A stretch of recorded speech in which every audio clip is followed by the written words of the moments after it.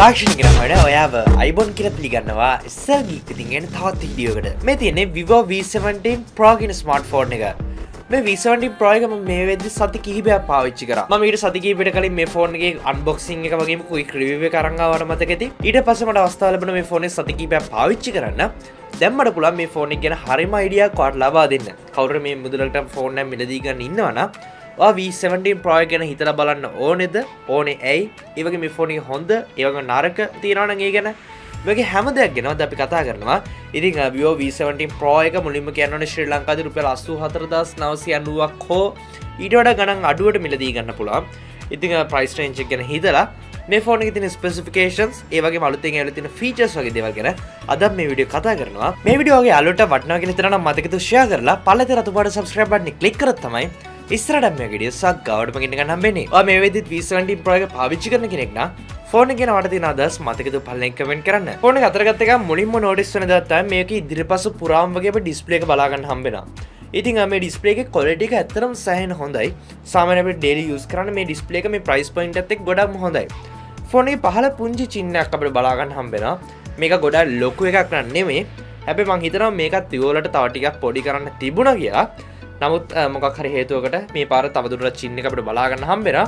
නමුත් ෆෝන් එකේ ඕවරල් display quality එක ගැනදී ගොඩක්ම සතුටුදායක මට්ටමක තියෙනවා. Vivo වලට මෙහෙම ඩිස්ප්ලේ එක හදන්න පුළුවන් වෙලා තියෙන ප්‍රධාන විදිහම මේ ෆෝන් එකේ තියෙන සෙල්ෆි කැමරා එක මේ ෆෝන් එකේ ඉදිරිපස්සෙන් අයින් කරලා මොටරයිස්ඩ් එහෙම නැත්නම් ඉහළට එසවෙන විදිහට සකස් කරන්න පුළුවන් ඉච්චින්දා. ඉතින් අපි දන්න ඉන්ස්ක්‍රීන් ෆින්ගර්ප්‍රින්ට් එක මේ වගේ ඉහළට එසවෙන මොටරයිස්ඩ් කැමරා එකක් ගැන කතා කරද්දී අපිට මුලින්ම මතක් වෙන ආයතනයක් තමයි Vivo කියන්නේ.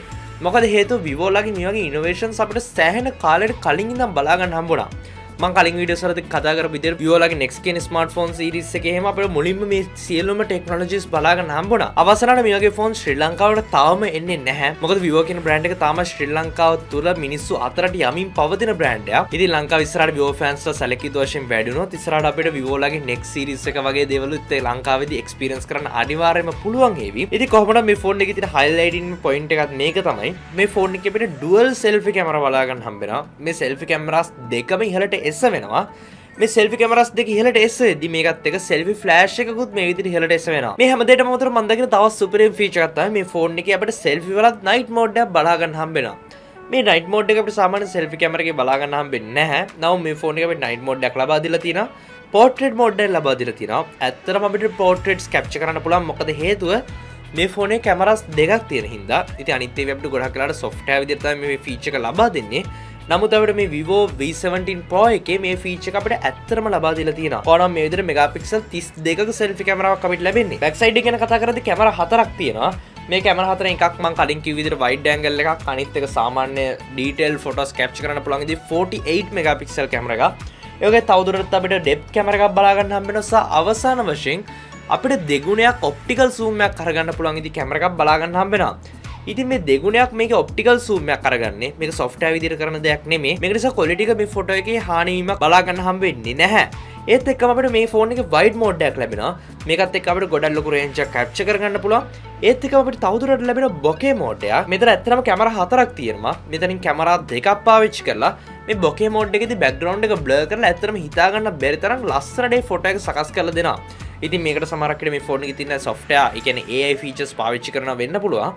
සහ තව දුරටත් කැමරා දෙකක් පාවිච්චි කරලා මේ විදිහට ලස්සන bokeh එහෙම නැත්නම් background එක blur කරපු shot එකක් අපිට අරන් දෙනවා. ෆෝන් එකේ රන් වෙන්නේ Android Pie එහෙම නැත්නම් Android 9 කියන version එක. හැබැයි මේ අපි හවුරුත් දන්න විදිහට මේ Vivo ලගේ රන් වෙන්නේ Fun Touch OS කියලා Android customize කරලා හදපු version එක. මේ Fun Touch OS එක නිසා මේ ෆෝන් එකේ control center එක අපිට පහළින් ඉඳන් ඉහළට swipe කරන් බලා ගන්න හම්බෙන්නේ. ඔයා Vivo ෆෝන් එකට අලුත් කෙනෙක් නම් මේ දේවල් ටිකක් අමුතුවට මුල් කාලේ තේරෙවි. ඒකම Vivo වලට මනන්න වෙච්ච වෙනම app store එකක් තියෙනවා.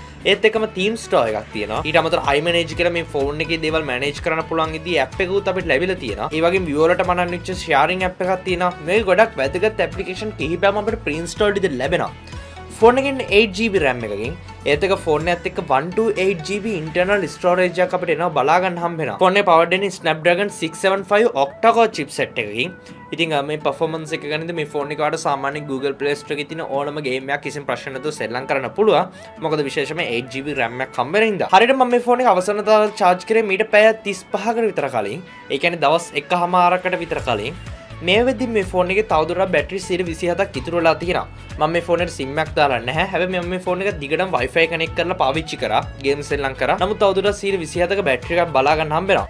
මගේ යුසේජ් එක ගණන්දි සාමාන්‍ය බැටරි ලකුණු 10න් 7.5ක් විතර දෙන්න පුළුවන්. අවසාන වශයෙන් මේ පාර Vivo වලට පුළුවන් වෙලා තියෙනවා USB Type C port එක මේ ෆෝන් එකට එකතු කරන්න. මේක සෑහෙන හොඳ දෙයක්. ඉතින් මොකද මේ වෙද්දි ලෝකේ micro USB කියන දෙයින් ටිකට් එක එළියට යනවා. ඉතින් මේ Type C port එකට අමතරව අපිට මේ පාර unboxing එකේදී මම කතා කරපු විදිහට Vivo ලගේ dual engine fast charging කියන fast charging system එක මේ ෆෝන් එක support කරනවා.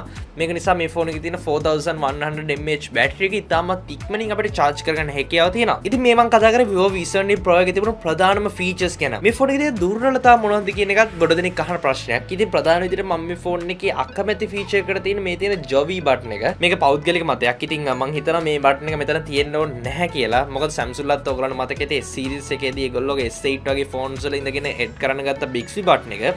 මේකත් බොහොමයක් දෙනෙක් අකමැති වෙච්චා. ඉතින් ෆෝන් එක පුළුවන් තරම ක්ලීන් තියෙන තරමට මම නම් ෆෝන් එකට ආසයි. මට හිතෙනවා මේ බටන් එක මෙතන නොතිබිලා මේ පැත්ත සම්පූර්ණයෙන්ම හිස් වුණා නම් මේක අතේ තියන් ඉන්න මට ඒක තවත් ටිකක් පහසුවක් කියලා. ඉතින් මේ කිව්ව දේවල් පුද්ගලයන් පුද්ගලයාට වෙනස් වෙයි. මට මේ හැර මේ ෆෝන් එකේ කිසිම දුර්වලතාවයක් මේ විදිහට හොයාගන්න බැරි වුණා.